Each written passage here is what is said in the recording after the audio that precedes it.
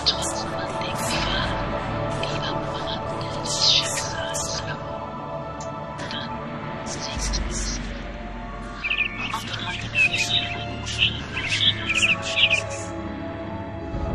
auch auf dem goldenen Nehrim wurde ein solcher Stein ins Rollen gebracht. Ob unbewusst oder durch Absicht, ist nicht festzustellen.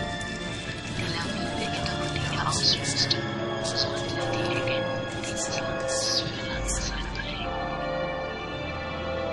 Der erste Stein, eigentlich kaum mehr als ein winziger Esel, war ein gutes Dutzend an Familien begriffen, die des Nachts Musik im Form eines Absenders und Kostüm ihrer Ansagen gelegt wurden.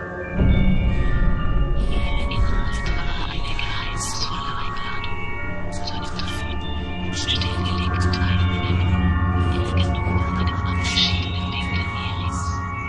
Warum und zu welchem Zweck wurde darin nicht erwähnt, und doch leisteten mir viele Empfänger Folge.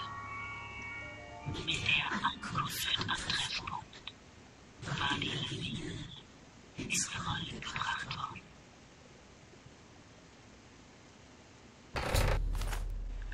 Hello YouTube!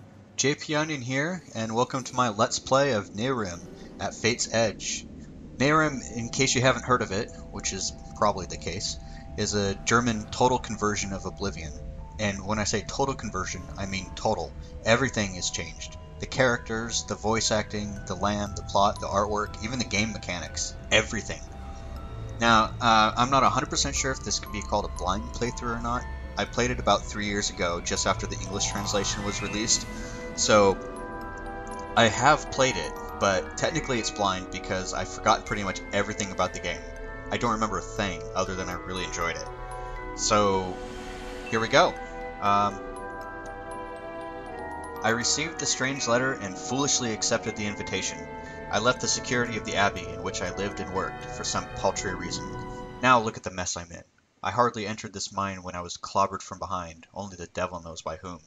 And now I wake up here, in almost total darkness. What the hell is going on? Alright, let's make our character.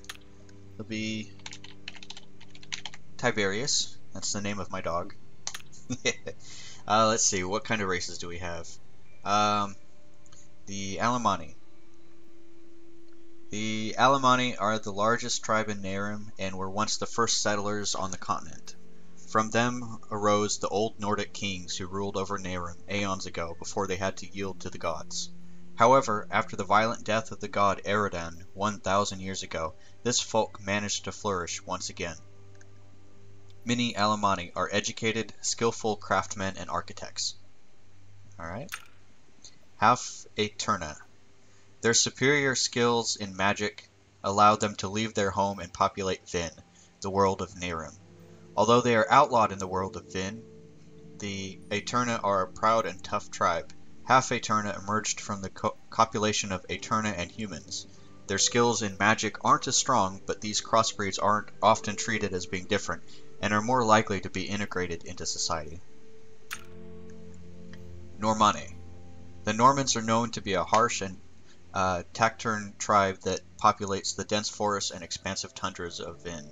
Normans have the habit of never staying in one place for longer than necessary. However, since there aren't many of them in Nehrim anymore, they adapted to the lifestyle of the Alemanni and integrated themselves into their society.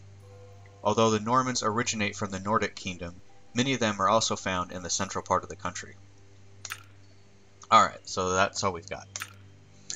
My character is going to be a mage, so this sounds like it'll be the best. The Half Aeterna sounds to be the best race due to their magic abilities, so we'll go with him. What kind of face do we got?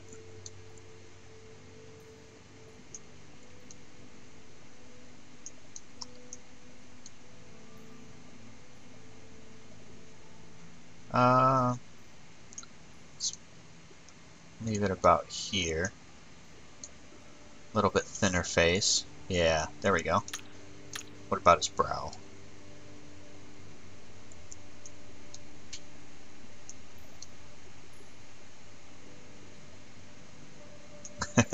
Oh, this looks quite good. Let's go for cheeks. Cheeks are a little lower and a little rounder. This looks good. His chin.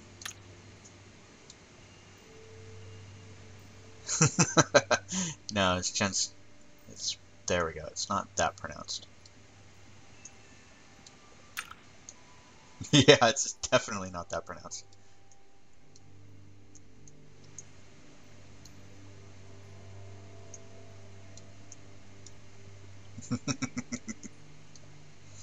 Alright, I'd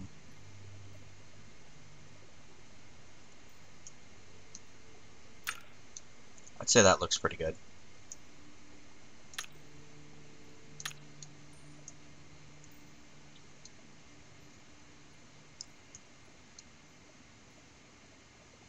Give him anime eyes. No. Let's go for normal eyes. Anime eyes are just creepy. Never really understood the appeal.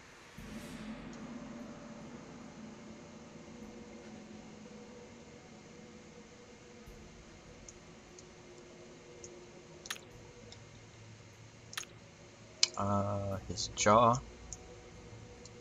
What does that affect?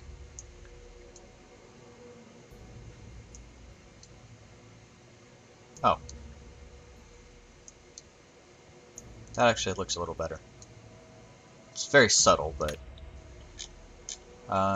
his mouth. We can give him duck lips. No, let's not do that. I want a decent looking character.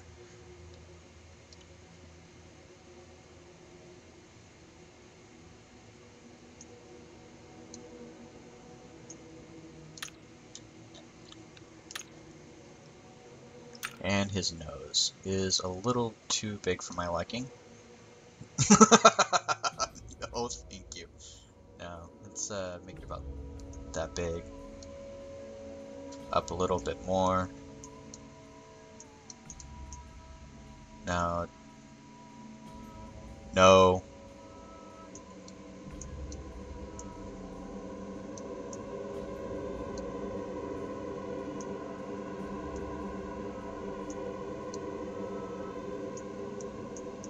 There we go, that looks a little better.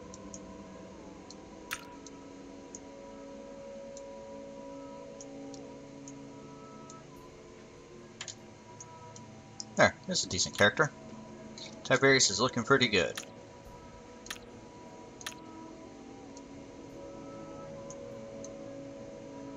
He's a little bit darker. There we go.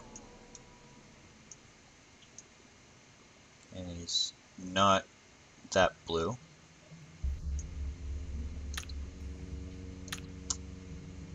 Let's see, what eye color should we give him? Oh, this is eyelids. How do we... Does he have a beard? No, let's not give him a beard. That all looks good to me. Let's see, what kind of hair should we give him?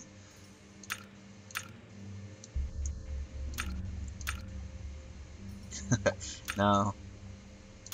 No ponytails. No braids. No froze.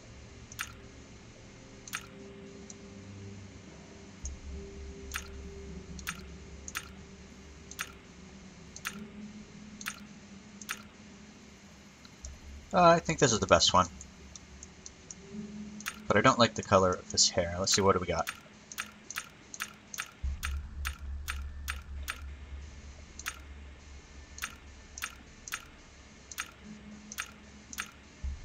I think charcoal looks best.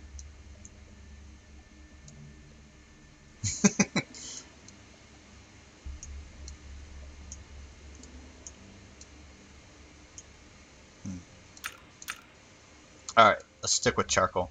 I really don't want to give him an anime color here. And his eyes. Blue eyes. There we go. What else do we got? Red. green. We'll just stick with blue. And he's about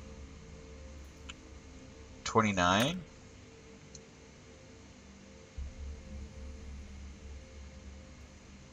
And complexion 35. There we go. There's Tyberious, guys. Let's start the game.